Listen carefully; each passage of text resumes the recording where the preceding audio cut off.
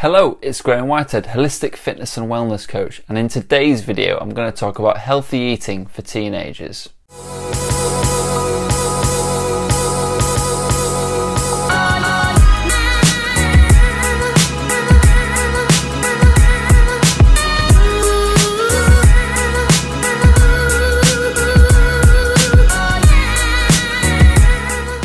Healthy eating for teenagers. The first thing I want to say is that what protein means in Greek is first importance.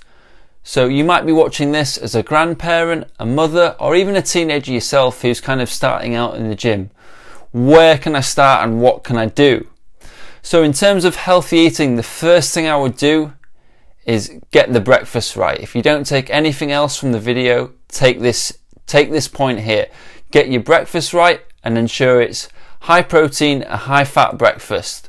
The reason being is that it'll feed all the neurotransmitters in the brain for drive and attention. Now, what do I mean by protein? I can mean fish, eggs, meat, all from an organic grass-fed source. If you can't get organic, just try and get grass-fed, free range from a really good, high-quality butcher. When you do that, you'll nourish your body, you'll give your body the drive and attention for the day, so you'll be able to focus more at school and you'll be far more productive. And they've actually done experiments with school children.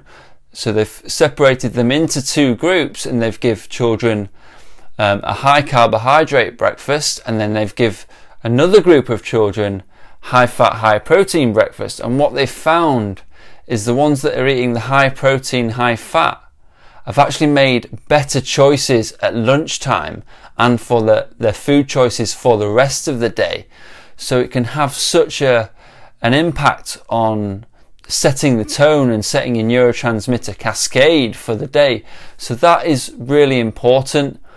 So you might be a mother or a father or, like I say, a grandparent watching this, and you can see that your son or your daughter is going to the gym. You're probably not going to be able to influence the diet too much, and they're probably going to be doing their own research.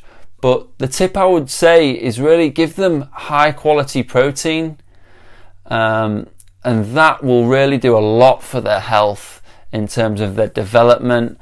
Obviously giving them omega-3s and high quality fish oil is going to be great for the brain.